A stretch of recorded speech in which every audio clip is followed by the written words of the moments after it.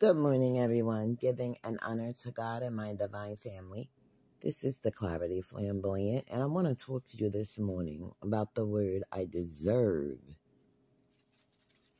People don't take the time to be grateful for the things they have these days, which is why majority of us lose things because they constantly try to compare their lives with others, comparing themselves to the things the material abundance brings others, because they are always in the energy of I deserve those things.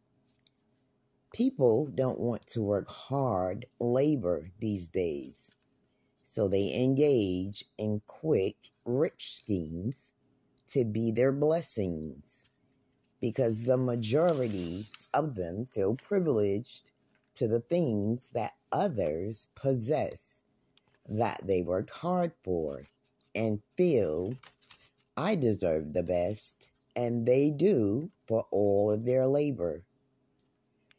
Jealous of the possessions others have, people begin to prey on the wealth of others to line their pocket as if they worked for it.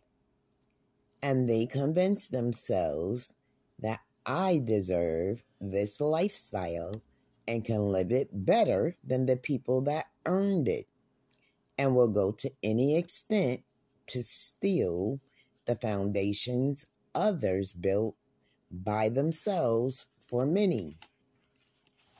Instead of investing in creating their own firm plans for their livelihoods, they insist on scamming others for their possessions, which is why they will never understand that the hard work people put into creating their own is satisfying on all levels, because they can truly say, I deserve the best things life has to offer. People use to have strong work ethics, and their pride wouldn't allow them to ask for anyone's help, because they wanted to be self-sufficient and able to say they did it by themselves.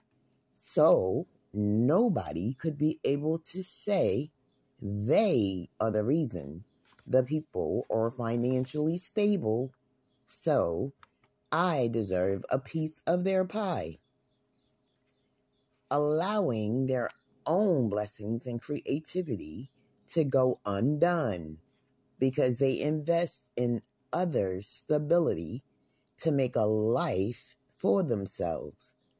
And most people take out of jealousy and convenience, feeling they can do better than the people that financially are stable. So some will steal from them because they feel they can live these people's lives and spend their money better than the people who earned it. When these thieves face karma for their actions, they still convince themselves they're deserving, just as the people they stole from, overlooking the repercussions they might face, because they really feel as if to say, I deserve this life.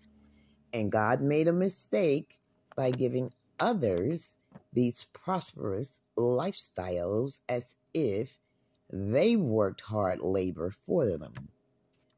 Thanks to all my subscribers, my viewers, to everyone that donates and supports my channel.